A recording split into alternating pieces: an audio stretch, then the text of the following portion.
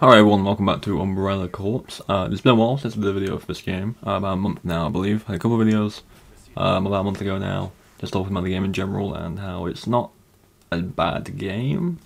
It's not a good Resident Evil game, that's for sure. But it's a fun game, and it still, definitely still has players. This footage was taken literally yesterday, so, you know, I'm still getting matches almost full, or sometimes fully full of people. Sometimes it's not full, but it's still enough to start. A couple of high level people as well, so people still play the game quite a lot. People still enjoy it, and you know what, it is fun. I got a couple of new maps that I've played before, which was nice. This is the Resident Evil 5 map, and then later in the video there's a Resident Evil 6 map. I believe most of the maps are based off of locations in certain games. There's a map from 4, there's a map from 5 and 6, there's a map from Code Veronica. There's a lot of maps there. Kind of areas of the mainstream games, and to be honest, this one is probably one of my favourites. I only played it a couple of times. I got it later on in the day. I was playing off of recording, and it's just good. I love how the zombies on the map also represent the ones from the game too. Like this, you got the things. I forgot what they're called. They begin with the G, I think. Ganados. Is that right? Was it Ganados? I think that's right. It might be 4. I don't know. No. This is definitely. No. It's 5. Anyway, the game's a lot of fun, and as I've mentioned in the past, you know, I enjoy the game. I do want to play it more. It is difficult to get matches at some points during the day, but kind of for me, on my kind of like time zone and stuff like that, I get matches in the evening or early evening to like late evening, and then that's kind of it, like that gap of like 4 to 5 hours is usually when I get matches. Sometimes late at night, and it's very rarely in the morning, but I still get matches quite easily. So, to answer anyone in the comments of the old videos that says, oh, can you actually find matches on this because it's very difficult to find a match, I am on PlayStation. I'm playing on PS4, so it's PlayStation in general. And the UK time, so I don't know if it's different on other consoles or the platforms like PC and Xbox. I don't know if it's the same. Personally, would imagine it's higher player base on PlayStation purely because it's like Japanese and stuff like that. Asian audience, I believe that's more of a popular platform in those type of areas, so it makes sense. But that could be entirely wrong. But it takes me about on the times it usually finds a match, it takes about 10 to 15 minutes to get one, and which isn't really that long, to be honest. You can kind of just sit around and mess around with classes and stuff like that while you wait, so it doesn't really take a long time to find a match in this game still, which is surprising considering how old it is. But yeah, it's definitely worth playing still. I would definitely, that's for sure, definitely say that. To give anyone a brief rundown of what the game actually is, for those who didn't watch the other videos, I'll leave a link to those in the description. But if you do just want to watch this one, then it's basically a 3v3 competitive shooter. It's PvP. There is a single player mode, which is essentially like a Spec Ops, you know, like Call of Duty Spec Ops. It's essentially that, but obviously not as in depth as that. There is a 1 life mode, which is obviously, you know, 3v3. Once you're dead, over the course of like 4 or 5 rounds, I believe. That isn't really that populated anymore. I always try and find the match in that first when I log into the game, but it doesn't usually happen. So usually what you want to be doing is going into the multi-mission, which is first to 3, I believe. So yeah, first to 3. Random objectives per round. It can be team deathmatch. It can be holding on to a suitcase longer than the other team. It can be killing more zombies and collecting samples than the other team. There's a lot of variation to it, and it's very fun. It is fun, and obviously the maps change the zombies, and it all just does look nice. The maps do play really well. Not all of them, I'll give you that, but definitely most of the maps play very well. In terms of obviously the combat's third person shooter, I do believe, or it's my opinion anyway, that the perspective's a bit weird. Like your character's basically off the screen. I don't really mind it, kind of, you can see more, which is definitely a good thing. Not just looking at the back of your character's head. But I don't know, it just feels like my character's off the screen. it is kind of a tactical game. It is cover shooter as well. You can kind of take cover, but I don't really do that because the pacing of it is actually genuinely quite fast, I would say. As long as you've got like a 3v3 team going on. Like this is a 2v2, I believe, and even so, it was still kind of... It didn't take a while to find the one because the maps are quite small, in a sense. The weapons feel really nice. There's a lot of variations of weapons and gear. There's definitely a lot of class options you can make. And the customization for the weapons is pretty good too. Obviously you can get sights and attachments and camos and stuff. It's all very cool.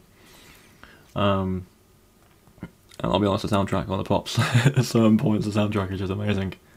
Obviously I'll leave you with the gameplay soon so you can kind of get a feel for it yourself.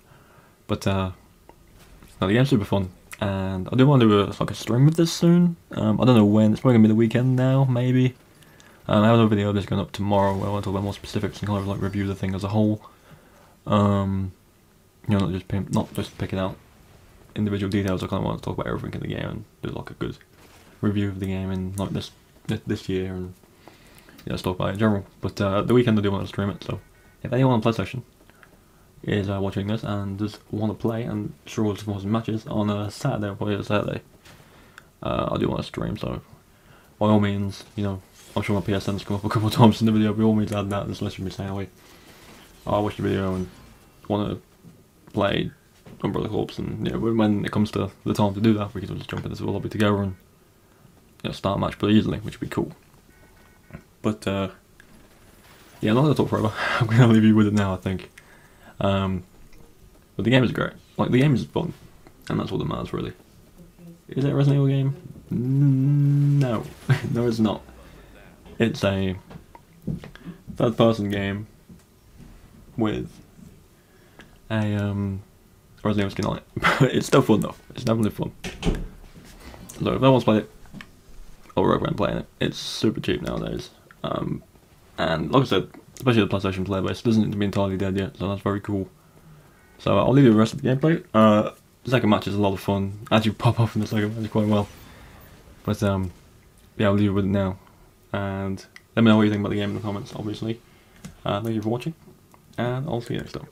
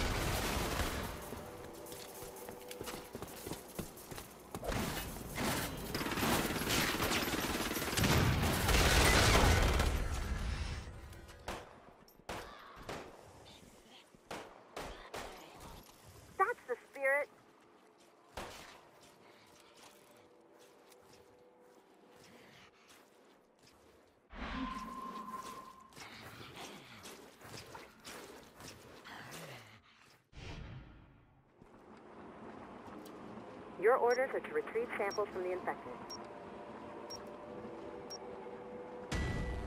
This is how a professional does things. There it is.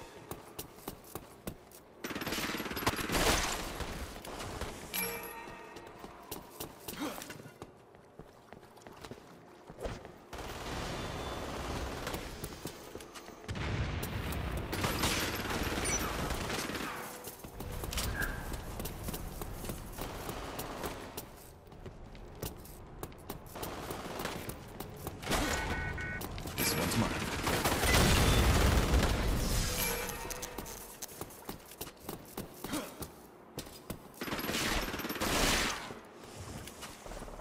Sample obtained.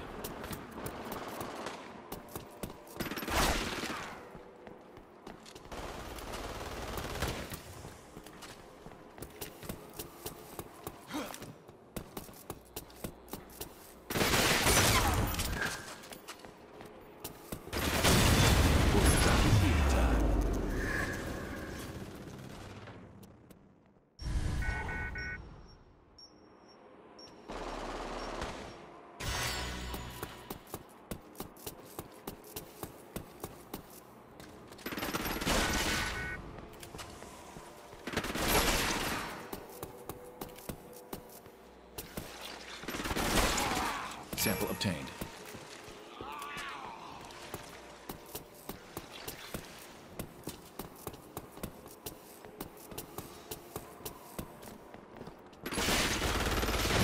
Have fun with that.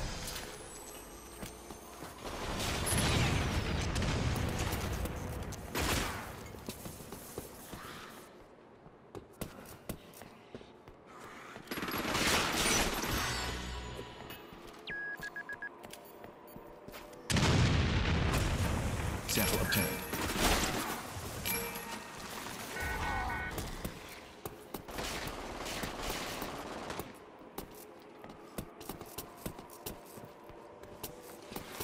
This one's mine.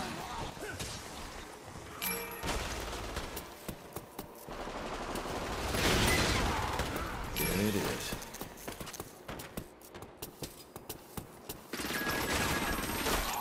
Sample obtained.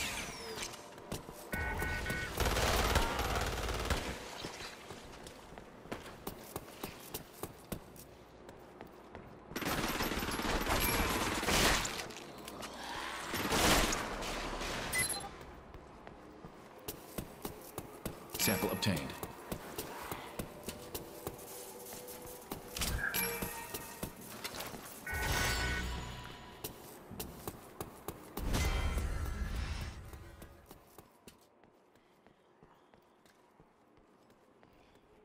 This is exactly what we need.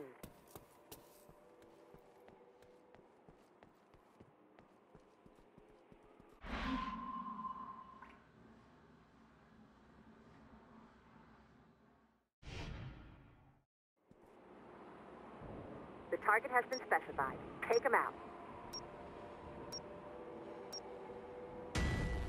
Let's cut off this snake's head.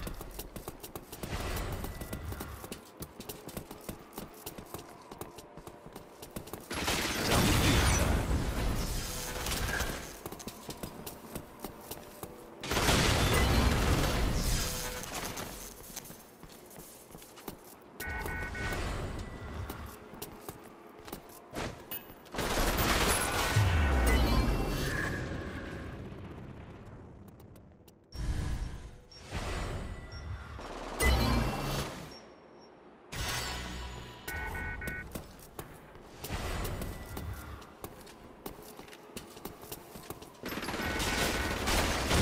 Have fun with that.